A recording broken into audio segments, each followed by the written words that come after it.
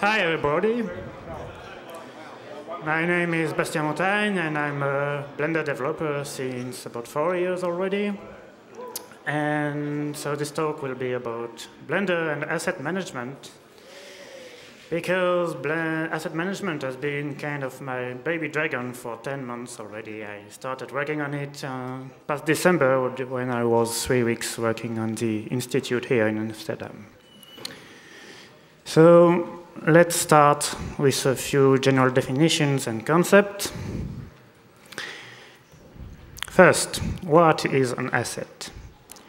So if you go to the Wiktionary, quoting in their definition, an asset is any component, model, process, or framework of value that can be leveraged or reused. Fine. We know what is an asset. An asset is pretty much everything. On the right part, I'll try to lay out a few points that I think are required for an asset. It must be self-contained, and yet it's usually compound. That means when you are using a character as an asset, for example, it's made of geometry, materials, textures, probably a skeleton, pose, etc. However, you do not want to have to go fetch every element of those separately. You want to consider your object or character as a single entity. Must be reusable and shareable. I think this is quite common sense. And it may be procedural. I mean, pretty much any asset can be procedural on some point. You are just linking, for example, a node tree of a material. You can change the output of the node tree by changing input conditions. But to what I refer here as procedural is more things like, for example, presets or sets of settings. They are not data in themselves. They are used to generate data. So, and yet, they can be considered as an asset. So from that, I think we can say that in Blender, we already have assets. They're just data blocks. I mean, you can link them, share them, they have dependency between them. So next, asset management. I didn't even try to put a definition from web for that, because it's just cover only, financial things and all that. So just what do we expect from asset management? It had to handle storage of assets, or to be it internally or using other tools. I mean, you do not want to bother where you are putting your data, which file names, what kind of data structures, and all that. It's handled by the asset management. It has to feature advanced browsing of assets. For example, searching with tags or category. Maybe you can filter your asset by popularity or by priority. So you know some kind of data you usually do not really need them to link directly, so they can have a low priority, and other type of data or some specific objects that you keep using very frequently in your workflow, you can give them highest priority. And so, well, that's just idea. I mean, yeah, many different ways of handling browsing of assets, but it may keep history of changes. That's not really mandatory, but it's usually when you're working on a big project, it's a very important part. So version control systems or whatever else. And last but not least, it has to keep track of assets in the consumer blend file. That means when you have linked data currently in Blender, you have no real way to control which version of the data you are using. We want to be able to keep a link between the asset management system and the data inside the Blender file, to be able, for example, to fetch a new version, change the revisions, for example, low poly, high poly, and so on. So all this leads to one of the main ideas behind the project, that is asset engines. Because there are so many different ways of handling and managing assets, we don't want to enforce some specific process inside Blender itself, in Blender core. So the idea is to delegate this to asset management, to what I call asset engines, We are actually quite similar in principle to render engines, for example. And, well, the main part of this presentation will be about that project. So, now we are going to switch to the dirty details. Let's first resume the core ideas behind that project and the implementation that has been done already. We want to define an asset API and not an asset engine inside Blender itself. That means Blender does not have to care about how assets are stored, what kind of metadata you store with your assets. It just wants to have data in the end, and everything else is asset engine task. So this asset API has to be simple and yet flexible, because as I already said, there's many different workflows possible for asset management. We want to keep and build on existing library handling because, well, linking is not a simple process. If you do not believe me, just have a look at the code. I mean, it's not cycles, of course, but yet it has many potential corner cases and difficulties. So let's not reinvent the wheel and let's just keep what is already working rather well. This will also allow us fail-safe behavior, because if for some reason the asset engines become unavailable or not working, as long as the blend files remains available on your file system, you can still open a Blender file which has been using assets. It will just link the data from the libraries as it is doing already now. So you lose, of course, some features related to asset management, but you do not lose all the data you have linked in. And for the same reason, it also gives us backward and forward compatibility. That means blend files created using asset engines should be usable with all the versions of Blender which do not have asset engines, or some who do not have the same asset engine installed, and so on. And finally, it ensures us that opening a blend file remains rather efficient. We'll see why later. And yes, for the same reasons, it's consequences of the first point. An asset API should only manipulate metadata about assets, and actual data linking remains a lower level library code, which is already existing mostly. So before working in the asset engine itself, there are several things to be changed in Blender. The first one was making the file browser asset ready, because in previous code, the file browser working was really tightly linked to how a regular file system is defined.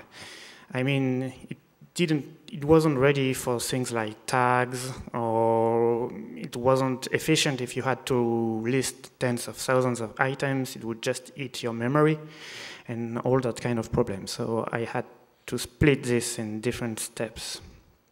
And this has been done in Merge and Master a few months ago, so it's available in the 2.76 release. Then we have to fix the missing linked data blocks issue. You probably all knows what happens when you open a blend file which is trying to use data from libraries who are not available. You just lose them. And especially if you've saved your blend file, then you lose them definitively. That's not cool. So the idea instead is to generate some placeholder data blocks. That means there are data blocks in the same time that one who should have been linked, but they are just empty. However, they allow us to keep the reference to the data blocks from inside the libraries. So once you have opened your Blender file with missing data, you have those empty placeholders. You can keep editing your blend file. You can modify the library path in the outliners. You can save your blend file, reload, and you will find again your data. You won't have lose anything. This has been merged just a few days ago in master, so you can try it already. And the last point is relocating and reloading libraries on the fly. That is, without having to reload the whole blend file, which is using them. This is, well, in current state, it's just a matter of being more user-friendly, but for the, we'll see later, for the asset management system, it's becoming quite kind of mandatory feature. And it's a bit challenging. Well, it's not really challenging, but it touches areas in Blender core which are very deep in the roots of Blender. So we have to be careful with the change here. Many old code to. I've been working on this in the ID remap branch available on the Git repository of Blender. It's mostly also a matter of cleaning what we already have in code with managing data blocks and all those kind of things. Now let's see the data structures defined so far. First, we have the communication with the asset engines. This is mostly used in file browser and probably outliner in future too. And quite obviously, it's not stored in Blender file. It's just live data. But they are defining the common basis that all asset engines should be able to feature. So we have an entry which represents classically the asset itself. Each entry stores a list of variants, who can be, for example, used for high or low poly objects, or you can have several variants for given materials, whatever. And each variant stores a list of revisions, which are used obviously to store the history of these changes. This is kind of, the last two structures are kind of optional, but I think it allows us to represent pretty much every possible data to some extent. We'll see, it's not stuck right now. We can add or remove things as needed. Another important thing is the UUID member data, which is will be used by Blender as a unique reference for the asset. So when Blender needs to communicate again to the asset manager, we don't want to store too much data. We just store those three UUIDs in every data blocks that have been linked by from asset engines, and the asset engine is expected to be able to find again the relevant information about the assets. So that slide represents the change to the data structures, which has a core of Blender. I don't know if everyone does not know what is ID, but ID is really the kind of the parent of all data block structures. That means it's really the basis of data in Blender. So I am trying to keep the changes in this area as limited as possible, and the idea of the unique UUID. And we also have changes to the library data blocks to store references to the asset engine himself, ID name and versions, and the root path of the repository, because of course an asset engine may handle several different repositories, so we have to keep a reference for that too.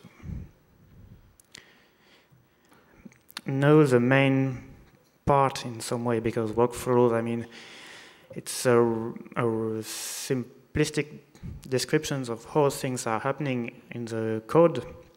So it's what really drives the type of data we want, the API we are going to need to implement this and everything. First, that's the best defined part, because mostly it has already been implemented in the branch, in the asset engine branch. It's using assets, that is browsing them and linking them inside Blender. The main editor is the file browser for that, of course. However, you may note that the third part of the schema, the bottom one, is actually implemented at the import and linking operators level, which means that it's available from pretty much everywhere inside Blender. So if you want to make customization and everything. And I don't think we have really time to go in this schema step by step, but there's another point which is quite important here. It's that asset engines, we probably have some who are working on the web or network or other constraints which implies some delay. So we have to have a design which allows not immediate response. So on the schema, the dashed lines and the italic text are here to materialize the asynchronous answers from the asset engine.